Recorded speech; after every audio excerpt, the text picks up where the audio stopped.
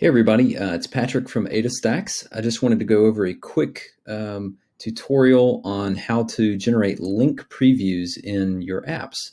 I'm just making use of this simple card list here, but you can certainly create a custom list here if you wanted to. And let's say that we have an app and we want our users to be able to submit a website link and then generate a preview of that link right here. So I do want to make note that you will need a paid version of Adalo and Adastacks to do this. You can get started for free with Adastacks if you'd like, but to use more, to make more requests, you'll need a paid version of Adastacks. And this also only works with individual elements as well. This does not, custom actions don't actually work reliably on forms. So, with a little shake from the dog, we will dive in here. So what I'm going to do is I'm going to click on the submit button here, and I'm going to actually add another action here and go to custom action. We'll do a new custom action, and we're going to call this get link preview. All right, and we'll do create.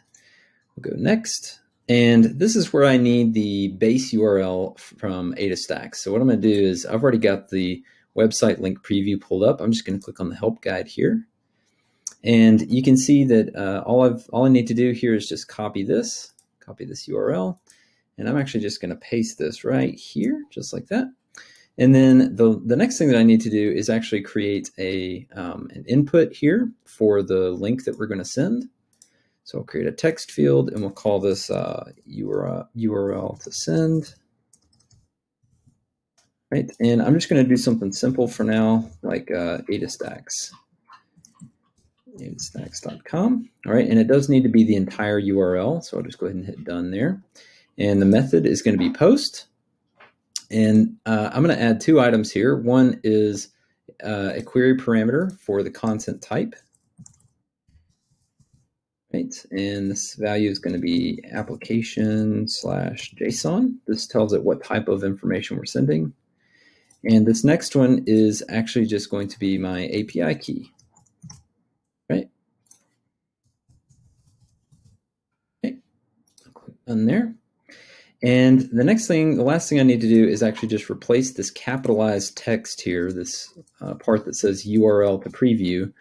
We need to replace that with this input that we just created here. So I'm just going to click this, click URL to send, and then we will run the test request here. And if all goes well, we will get back a response saying test successful.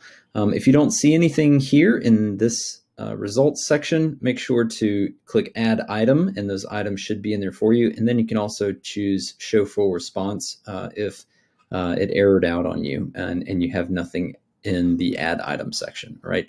You can see here that I have an image URL, a social share image that we will set as the source image. I've got a title here and a description of the website, right? So I'll just go ahead and click save here. And then the last thing that I need to do is just on this website, make sure that this button is referencing this input. So the URL to send is actually going to be other components input, which is this input right here. We'll click done. And I'm going to link this plus button to this share a link screen, right? So we'll just link to share a link. Instead, the transition should be a modal transition, and we'll click done. And I'm actually just going to set this as the welcome screen as well so that we don't have to log in. All right, let's give this a quick preview. Or actually, I'm sorry, we need to actually set the values in this list here. So this is a list of websites. You'll notice over here in my database, I have a site title, an image URL, a description, a site URL. So all of these need to be saved in this database collection, all right, after this is submitted. So let me just, after we get all that information, we need to create a website. And let's go into site title here. The title needs to be whatever that link preview returns. So this will just be title. The image URL is, of course, going to be image URL. The description is going to be the description, and the site URL is going to be whatever they put into that input right there. All right. Okay, so it's creating a website, and now we need to set the values here. So let's make our title just be the website title. All right, the image is actually going to be a URL. And let's set the URL here to be the image URL. If there's no image, you can show a placeholder if you want or something like that. And then for the body up underneath here, instead of this Latin text here, we're just going to show the description here, right? All right, now we should be good to go.